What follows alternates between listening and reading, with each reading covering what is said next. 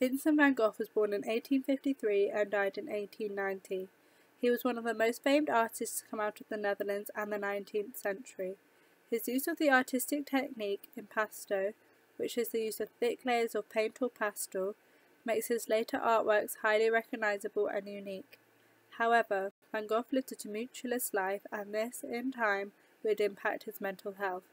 The disintegration of his mental health is reflected in his self-portraits, and in examining them it is possible to gain a deeper understanding of the artistic and psychological motivations behind Van Gogh's artwork.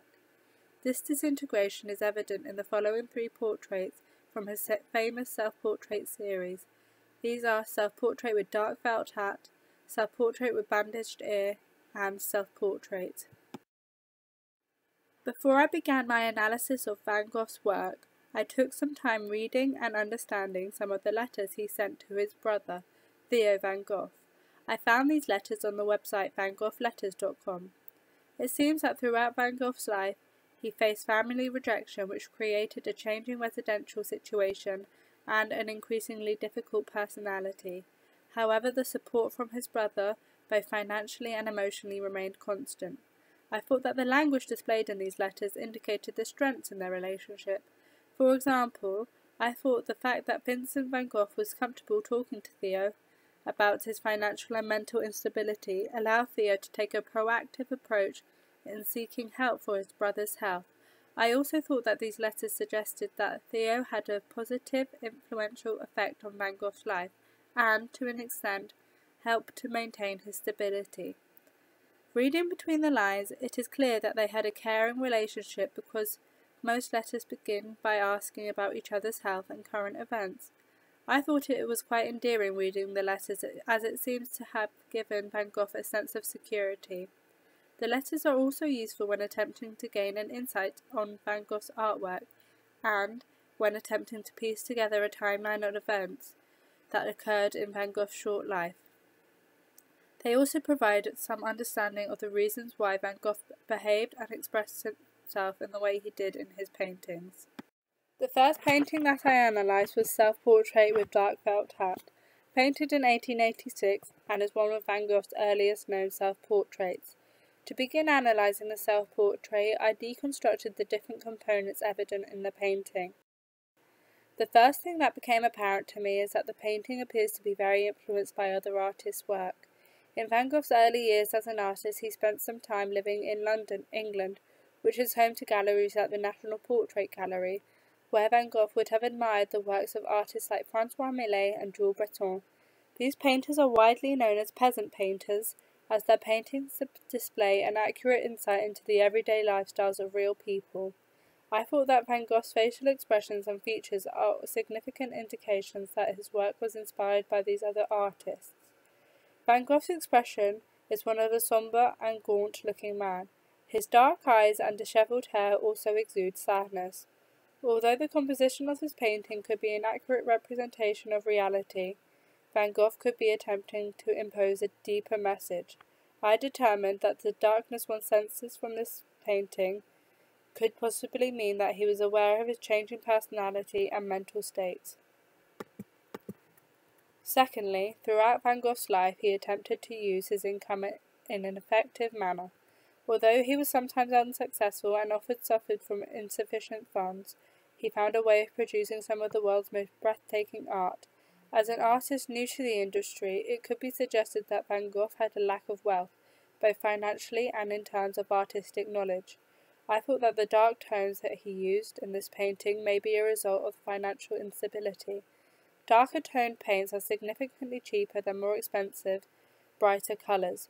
Furthermore, if you choose to use yourself as a model for a self-portrait, or you observe ordinary people, it is cheaper than paying the expenses of hiring models. Another thing that I picked up on is that the dark green coat that is seen in this painting is also featured in some of Van Gogh's later self-portraits. This could imply that Van Gogh faced financial strain throughout his life as he could not afford to buy a new coat. On the other hand, it is clear that Van Gogh was heavily influenced by artists that also observed others and used darker colours. Thus, Van Gogh could have been attempting to duplicate this style simply because it was one in which he liked and admired. Contrary to these darker tones, I found it strange that in the self-portrait there is a halo-like ring around Van Gogh. These lighter tones may signify that he feels alive as a result of finding his way in the artistic industry, as this painting was the start of Van Gogh beginning to explore new artistic techniques in the hope of finding his own unique style. In time, this style became one of the most recognizable styles ever.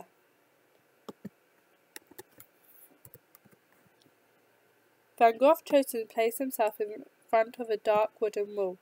This immediately darkens the painting as it covers the majority of the canvas and creates a mysterious effect. Overall, I thought that a self-portrait with dark felt hat was evidence of Van Gogh's attempts to explore other techniques, and so this was the first steps into Van Gogh's finding his own artistic style. Letters from Vincent van Gogh to Theo van Gogh are very supportive when attempting to understand the motivations behind his paintings. For this painting I found some relevant letters relating to the correct time period. The two letters that I have presented here suggest that Van Gogh was aware that he was being influenced by other artists' work, and that he was aware of his financial strain. I found the second letter to be most interesting, as it suggests that he had a plan for his future as an artist. I find this to be inspirational. The second self-portrait of Vincent van Gogh that I studied was Self-Portrait with Bandaged Ear, painted in 1889, and depicts Van Gogh's most well-known episode of mental illness, in which he mutilated his ear. At the time of the event, Van Gogh lived in the south of France with fellow artist Paul Gogh in a house which famously became known as the Yellow House. The Van Gogh Museum indicates that the relationship between the artists collapsed due to different artistic techniques, styles, and their characters. This caused the tension between them to rise steadily to the point that one evening Van Gogh threatened Gogh with a razor. Later that night, Van Gogh cut off the bottom half of his own ear. There is speculation surrounding the motivations behind the features of the self-portrait. In the painting, above Van Gogh's left shoulder is a blank canvas. This leaves me, the audience, with questions. From my understanding, this could indicate that Van Gogh aims to produce more work, or that he has finite ideas for paintings. The most likely reason Van Gogh chose to include a blank canvas is to show that to the doctors and the audience that he wants to forget about the past and start a new canvas. Another feature of the painting that I noticed was that Van Gogh is wearing a fluffy hat and the green overcoat that has been seen in previous portraits. This left me with the question of why he is wearing outside clothes in his studio, and therefore why it would be cold in his studio. Some people suggest that this could be a sign of a lack of permanence in his life, which could relate to Van Gogh's feelings of a lack of warmth and security. Another thing that leaves me with questions is Van Gogh's use of colour. This contrasts with prior events of darkness and so-called madness. I thought that this could also reflect Van Gogh's matured painting style, which now included colour and long, controlled, vertical brushstrokes. However, I thought it strange that the brushstrokes used in the face and the hat differ, which may suggest turmoil. When researching Van Gogh's letters to his brother, I was interested to see whether there was any evidence of Van Gogh's awareness of his declining mental health. It appears that he and his brother worked towards regaining his mental health. This is very clear through the use of vocabulary in the first letter in particular. Van Gogh's use of words like dreadfully and tormented by anxiety suggests that Van Gogh is affected by his mental health. The letters also display Van Gogh's progressive artistic styles and techniques whilst in the care of the Saint-Paul Asylum in Saint-Remy in France. From this I was able to determine that while Van Gogh's mental health was clearly in decline, he was exploring and expanding his artistic ability. The final self-portrait that I analysed is titled Self-Portrait. The self-portrait was painted in the final year of Van Gogh's life and demonstrates his most recognisable artistic technique, titled impasto. When analysing the painting, different aspects of the painting immediately provoked questions. Firstly, it seems that he is proud of his profession as an established artist. This seems evident because at the bottom left of the painting, Van Gogh is seen holding a paint palette and paint brushes. Similarly, artists like Rembrandt also use paints, palettes, and paintbrushes in their own self-portraits.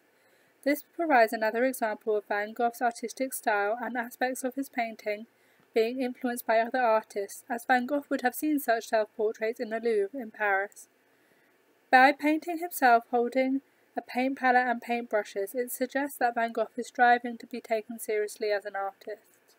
I also noticed a difference in the colour scheme and artistic techniques Van Gogh uses.